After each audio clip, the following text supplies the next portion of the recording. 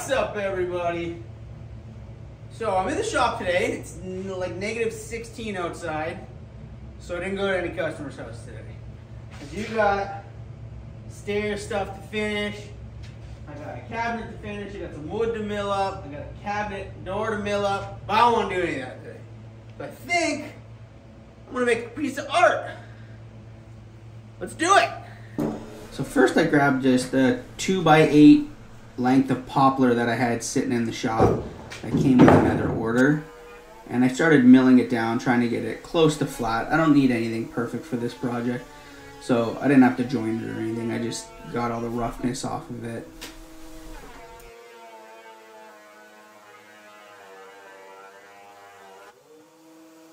And then I'm going to take it over to my chop saw and just cut it into smaller, more manageable pieces.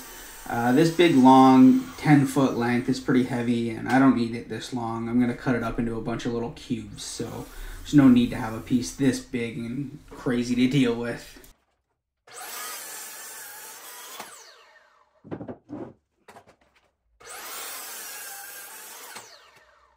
Now, before you get angry with that I'm wasting this giant chunk of wood on a little project like this, well, I got all of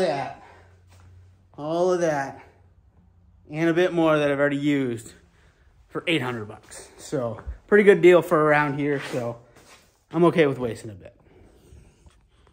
And then I'm gonna run them through the planer one more time just to get them a little flatter and smoother before I move on to the table saw. And then I'm carefully gonna cut them into 1.5 by 1.5 strips on my table saw.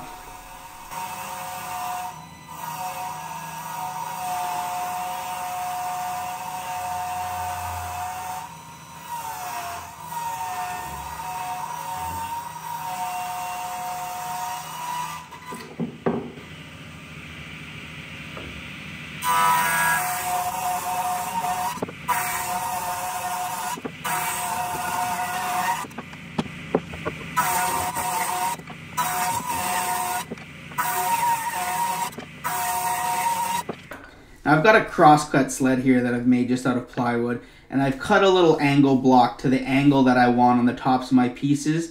I'm just going to line them up on this to batch cut a bunch at a time. I started out on the miter saw, but since I needed like 300 of these, it was just going to take way too long to cut one at a time, and I just found this work way quicker.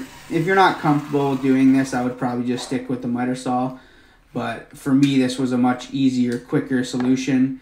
And then I could just get that bump stop out of the way, line my pieces up on a mark that I had on there, which on these pieces I was cutting them at 2 inches tall. And then I can run them through a second time with a straight cut now and be able to cut, you know, anywhere from 10 to 12 at a time as opposed to 1 at a time on my miter saw.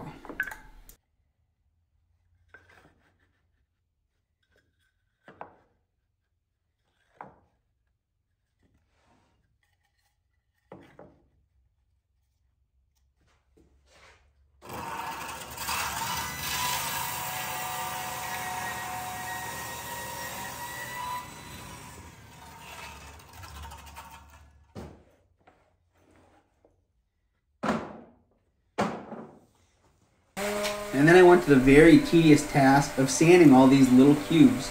I just clamped a palm sander to my bench and I went to work just taking off all the little rough edges. I'm not trying to make them smooth, just get rid of any of the burrs.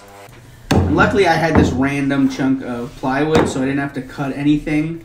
So I just figured I'd stain this whole piece black, and then whatever size piece I end up needing, I'll just cut it down to that after. I didn't really have a specific size for this piece. I just decided I was going to cut up this amount of wood and see what it made me. And I'm only staining this black just in case there's any gaps or cracks in between the block. I don't want to see raw wood behind it, so this black just kind of eliminates anything you might see between them. And then I took probably 40 minutes getting all these pieces laid out exactly how I wanted them in an orientation that looked cool and that actually was good with the amount of pieces I had. This was very tedious, but it's worth taking the time now because once you go to glue later, you don't want to be messing around with the pattern.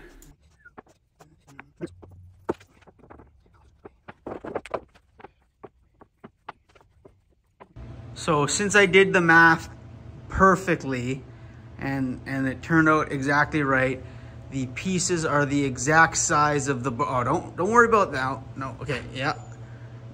Definitely the right amount of pieces. So I just cut a random amount and we're gonna just cut it down to this size. This is gonna be our finished size. And then I took not one, but 2 torches and started charring these just a little bit. I didn't want a ton of char, but just to darken them up a little bit so I don't have that super yellowy wood.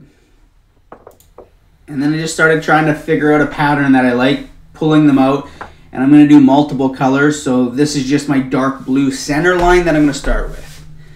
And once I got them all painted up, I just started popping them back in and continuing on with this trend.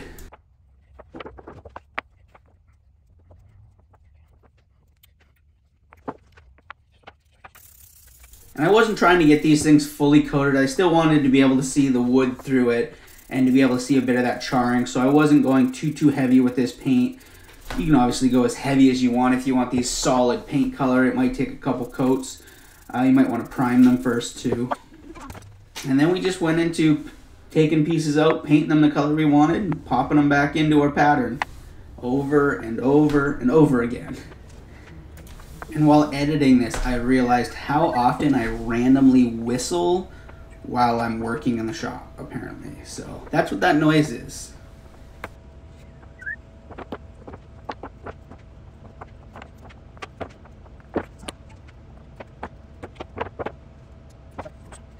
And then the next day, once all that paint had dried, I just started slathering some glue around and taking a full row at a time and moving it over to the other side of the board.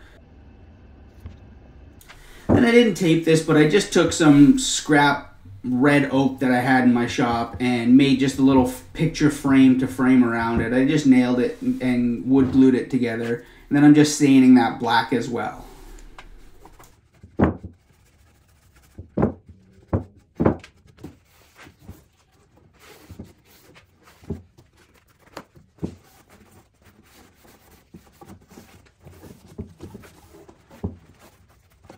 Now that all of my pieces are dry, I'm going to run this whole slab through the table saw and cut off all that excess plywood that I don't need anymore.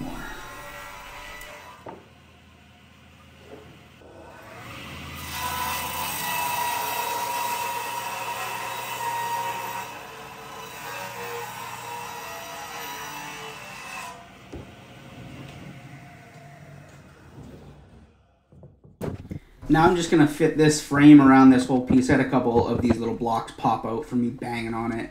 I'm just going to brad nail this to that 1/2-inch plywood backer. And then with a scrap piece of wood, I'm going to cut what is called a French cleat.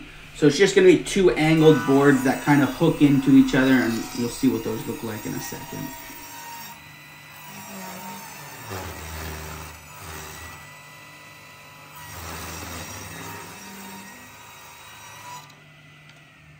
I'm just cutting that one strip in half so that I have 2 pieces that I can connect together with the exact same angle. And then this is going to get glued and nailed, and then I'll add some screws after to really secure it to this backer board.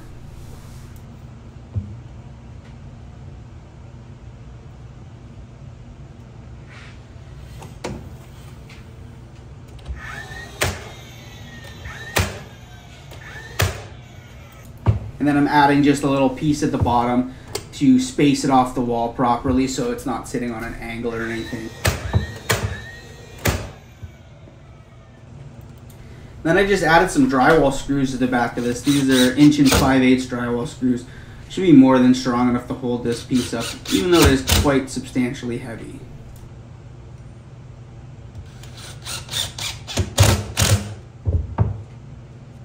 And now I'm in my office. I'm just trying to find the center of where I want this to land. And I'm just marking out a couple marks. And I take a stud finder to find the studs because we definitely want to hang this into studs. This guy's a little bit too heavy to use wall anchors or anything like that. And then I'm just going to mount my French cleat on the line that I've marked out with the angle angling out so that the piece that's hooked to the back of my piece of art can hook onto that and sit on there nice and firmly and secure.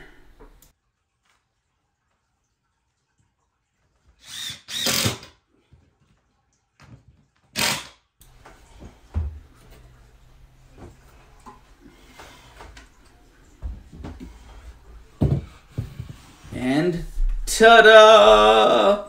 Art! I think. Maybe.